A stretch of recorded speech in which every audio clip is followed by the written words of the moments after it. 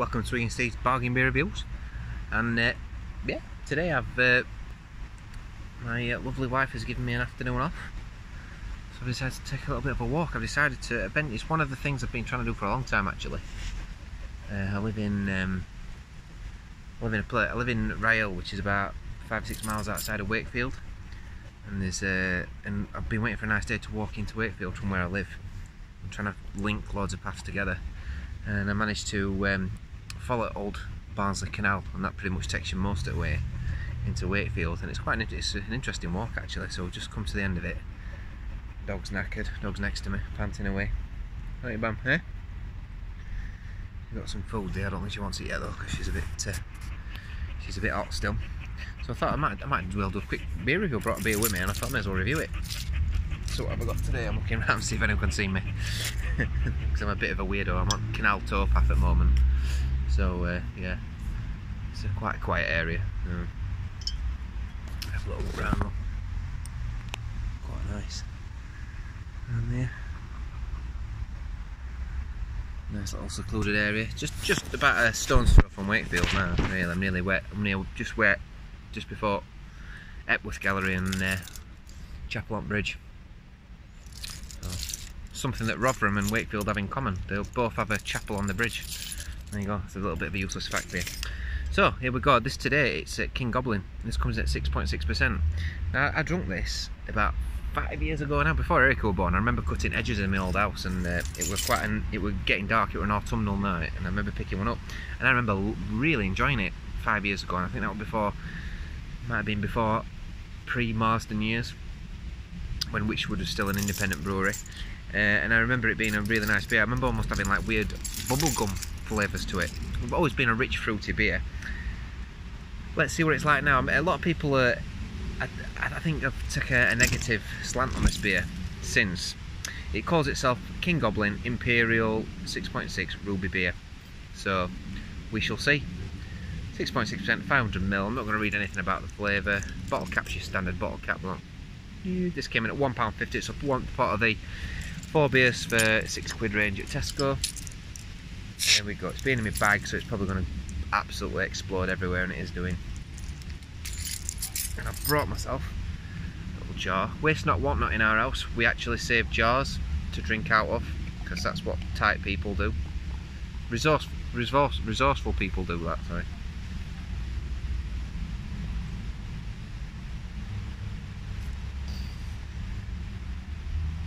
There we go. It's quite a nice dark toffee coloured beer. Just sit there in the jar. Yeah, on the smell, it's getting that metallicness that you get from Marsden beers. It smells thin. You know when something just smells thin and weak. Don't smell like it's imperial at all. You're not getting loads of rich flavours, rich aromas from this, which is a shame. This is the kind of beer you'd expect to be conditioned, you know. And it is fruity on the nose. It's alcohol. It's got like a weird alcohol essence on the nose. Doesn't smell how I remember this. Smells boozy. Yeah, you're getting like boozy fruitcake notes. But I'm struggling to get past the alcohol smell. Yeah. Almost like someone's like put nail varnish or lighter fluid in it. But behind that you are getting toffee. Like really, imagine a really boozy, like an unbearably boozy fruitcake, you know. Imagine smelling that. It's a bit like that. Anyway, here we go.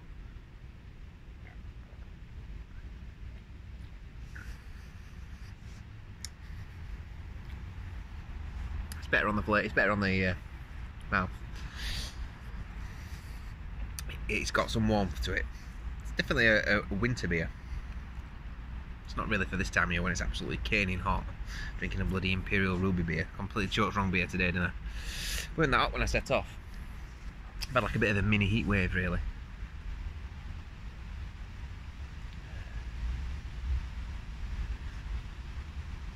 It's on the flavour. That boost follows through. It's really warm on your chest.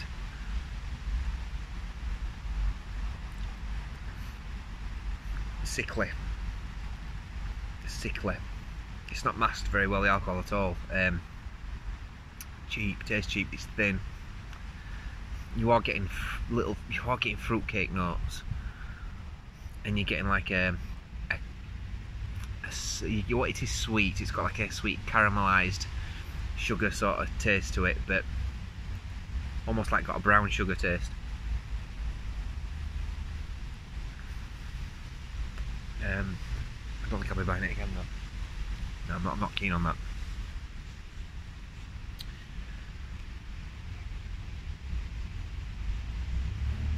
There we go. Look, had about when I poured it, I had probably about a finger's worth of tan coloured head.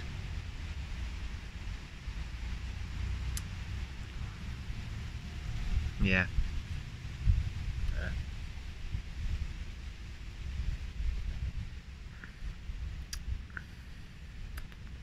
They're up and down, these Wychwood beers. I had a dry neck one the other day and they were lovely. I think their dry neck is fantastic. It's a really nice beer, brewed with the Galaxy hop. I can tell you, I think that Galaxy hop is a very good supermarket, like a supermarket hop. I don't think it's. It seems to translate really well into supermarket beers, like the Golden Hen. That's got Galaxy hop in it, and it's got that peachiness that kind of comes through quite well. And dry neck's the same, comes through, gives it that really nice hoppiness. It makes it taste more than just a premium supermarket beer quality. You know, it makes it taste better than that. My dad said that actually when we were drinking it together the other day. It almost tastes like you're drinking a bit of a craft beer or something. Anyway, back to this. It tastes like a craft beer. It tastes like a cheap.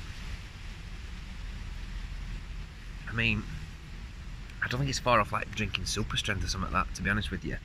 It's got more quality, it's got more fruitcake, what's going on in it. There's not much on it. And it's like that sharp, that really sharp alcoholic bitterness that's a little bit tinny, a little bit metallic. Tastes cheap. Sorry, but it tastes cheap. It's a real shame. It needs more body. It needs more malts in it. Oats even, And that alcohol needs supervising better, shall we say. It needs to be brought down a little bit. £1.50. Oh, would I buy it again? Yeah, there's better beers for £1. A lot better beers for £1.50. Go to Aldi at the moment, or Lidl. Go to Lidl. Their beer festival stuff is just brilliant.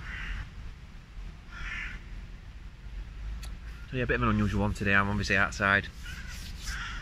Let me show you a dog. That's our dog. Oh, that's our dog, sorry. Not myself. Hi Bambi, say hello. And dog. Got a boxer. Those of you that have watched my videos before, I'll know that I've talked about letting her off lead, but can't do that anymore now because she's not very good with the dogs. So we've got to have her on lead all the time, which is a shame. Apart from when I'm in a field and there's nobody about. But yeah, it's a real shame. I don't know why she's turned towards other dogs all of a sudden. She's like 6 years old and she's absolutely fantastic with people. That being said, we did look after some dogs that attacked her a year ago. Some staffies that were quite hostile towards her. So yeah, she's always like snarled with the dogs and like brr, and then but that's it. But now she really attacks other dogs and it's awful to see. So we just have to front lead all the time. So I take back what I say now about just having dogs running off lead all the time. But it's the first time I've ever encountered that. I've never had a dog that's been vicious towards other dogs. So it's a shame. It's a real shame. It's a real shame.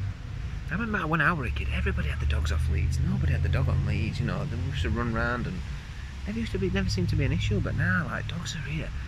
It makes you wonder if there's something in food that they're eating that's making them more aggressive, or obviously this is a conspiracy theory, so tin helmet on and all that sort of stuff. But people are a lot of this mental health with men A lot of people seem to think that comes from bread, eating too much bread and some food that we're eating. I mean, that's one theory anyway. Definitely some food that we eat, and you know, manufactured food that is obviously so easy to eat. You don't have to think about cooking, do you? And you don't have to think about preparing anything, because you can just throw it all in a pan or in an oven. But what's really in it? You know, what's in it? What's in it? What's in your apples? You know, what's been all these pesticides and stuff that's sprayed on them? What's in them? You know what I mean? And I do think that, like, there's something to be said about it. I mean, look at all people, allergies. My allergies are terrible now. They're worse than they've ever been. I can sneeze when I see a balloon now. You know what I mean? And it's just ridiculous. I don't like that. I mean, I had allergies when I was a kid, but now I just feel like I go to somebody else's house and it's a bit dusty and I'm off. And my eyes are running and everything. Maybe it's this that's doing it. Maybe this alcohol. Maybe I've got to cut down on that. I don't know. I don't drink a lot, to be fair, anyway. But yeah, that's something to discuss in the comments below. Conspiracy theories. I like a good conspiracy theory. But anyway, back to the beer. Yeah, I won't buy that again. I won't advise getting it either. Just give it a whirl. I'll get a rating now, because it's not going to change. If anything, it might go down a bit. It's drinkable. It's just drinkable. It's 5.1 out of 10. 5.1 is just drinkable for me. Slightly more boozy or slightly more metallic, it's starting to get undrinkable or barely drinkable. So I will give it that, because it has got some quality to it. You know, it has got quite a nice. Actually, it's not nice. Actually, it's not that nice, but it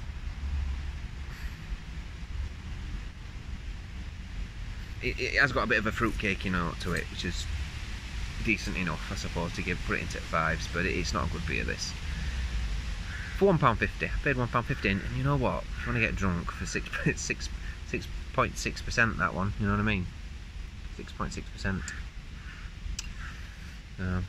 Yeah, if you want to get drunk, grab one of these, but it's not good. The King of Legends, deep ruby in colour, aromas of treacle, toffee, and dried fruits. Get the dried fruits. Don't really get toffee, to be honest with you. All I got were the alcohol coming off it. Brewed with a blend of finest crystal and chocolate malts. I'm not getting the chocolate coming through at all, I must admit. There's no chocolate malts for me on that.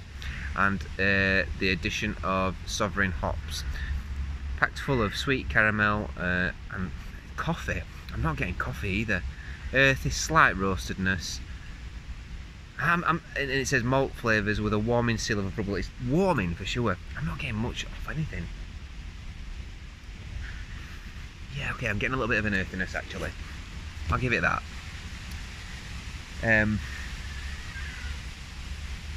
There's much better. There's much better out there. And that's the thing, the quality of beer is so good now. And the thing, you can't trust anything these days, because there's so many breweries that have been taken over by all these big boys, and you can't trust what's being put in there, or how these recipes have been changed from the original ones. I remember this tasting a lot better, I must admit. But as its current form, I am honest, and I've got to give my honest opinion, because what's the point in doing this otherwise? It's a 5.1 out of 10. I went to a party and someone put one of them in front of me, I'd drink it. You know, I'd drink it, but I wouldn't go out and buy it again. What's the point? What's the point? Anyway, sorry, there was someone walking past. So yeah,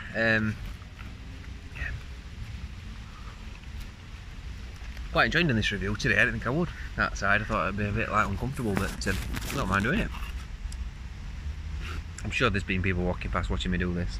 That's why I keep turning like that, because I'm kind of out on a limb, but I'm sure people can see me. But anyway, yeah. So King Goblin, what's happening to Wychwood? Maybe add that to the comments below. I mean, like I said, some really good Wychwood beers like that. Dry Neck's lovely, and I had the gold one the other day, the Wychwood Gold, and it was nice.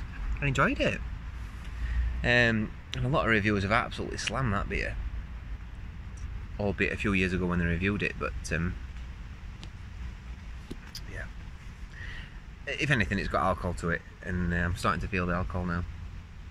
It's starting to make me feel a bit anything goes sort of feeling. Best part of a real ale set when you go out drinking with your mates or whatever, the best bit is always the first couple of pints, because that's when you start just relaxing and you get that lovely sort of warm feeling. And you're just like, oh yes, brilliant. But you can't maintain that. It's impossible to maintain it, and I think that's what alcoholics try to do in it, to maintain that lovely warm feeling you get on your alcohol. That when you're having your first couple of drinks, and yeah, it's impossible. Don't be an alcoholic, basically, because it's there for a few drinks, and then you can go out and for me, when I go out drinking, it's because I like to socialise. I like to go to different places. I'm like the ADHD of drinking. When I went drinking with Stuart Pickard in Pickard or Picard, I don't know how to pronounce it. I think it's Stuart Pickard or Pickard. Real ginger ale trail dude. Anyway, we went round Wakefield. It was really good, because like, he's similar to me. He likes to go to different places. He's not bothered about getting. He likes the taste of beer. He likes talking to people. Likes different environments, looking at different beers, and that's what I like. I just like going to different places. Getting it. I don't drink pints anymore. I drink halves, so I can just go somewhere different and keep moving on. You know, and I enjoy that a lot more. I can't take my beer. I can't take alcohol anymore. Anyway,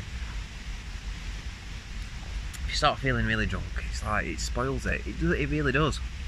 Keep with your session beers, or if you're gonna have strong beers, just have, you know, halves or thirds even in some pubs, and just enjoy it, and just go out and enjoy and talk to people. And yeah, it does let you loosen up a little bit, the alcohol, and lets you sort of unload, if you like, to your friends or some close friends, and take your mind off things, and, you know, talk about things you wouldn't necessarily talk about normally. And that's a great thing about beer. It does that, but some people don't know when to stop, and that's what the problem is. They think, oh great, I feel like this, I've got to have more, and you've got to keep going and going and going, and that's when people end up really drunk and doing stupid things and silly things. So yeah, caffeine is a drug, you know. Caffeine is a drug that I've got to stop taking. I've arguably got ADHD. I don't know if I have or not, but I show a lot of signs of it, and caffeine's not good for people with ADHD. And after a couple of cups of tea, I feel rammy, I feel rubbish. It starts to make me feel really rubbish, so I'm going to start drinking decaf tea, I think. But I like the warm feeling of drinking tea, and I like the flavour of tea. And I've got some decaf tea bags, and I think they taste pretty good actually. I get the Aldi ones, and they're alright. So I'm going to start on that, I think. But yeah, see how it goes.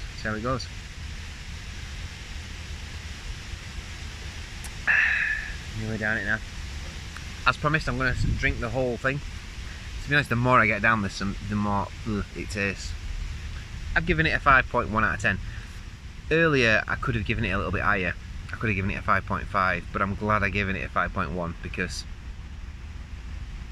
it's got a nastiness on the end of this. It's nasty. It's like drinking something like super strength. You think if you got to people that drink real ales and crap beers all the time, you'll know now if you drink a high ABV beer that's 6% plus, you can drink it and it doesn't taste like you're drinking a lot of alcohol. You have a shot of whiskey and you taste it straight away and you go, ugh, like that, you know, especially if you neck it. That's what this is like. Someone's shouting, is someone okay? Not me, I don't think. But and you're getting that sort of nastiness that you get from neat alcohol, shall we say, or high ABV. If I were to just swig some whiskey now, because when I drink whiskey, I do like whiskey, but I like to put ice cubes in it, you know, and dilute it a little bit and sip it while I'm watching some films or something. With this, I kind of, yeah, I'm not going to dilute this, am I, with some ice cubes? Not that I need to, but I'm talking rubbish now, aren't I? Tell the 6.6 is getting to my head. But yeah, it's got that nasty, alcohol, that nasty alcohol vibe to it. That's not been masked very well. through the brewing process. And it is what it is. It's a £1.50 beer. Some people love this beer, and I'm sure. And I don't think it's disgusting either. I just don't think it's very good. 5.1 out of 10. Here we go. This video has gone on for 20 minutes. Oh my god. Thanks for watching, people. See you on the next review. I've been Swigging Steve. Take care.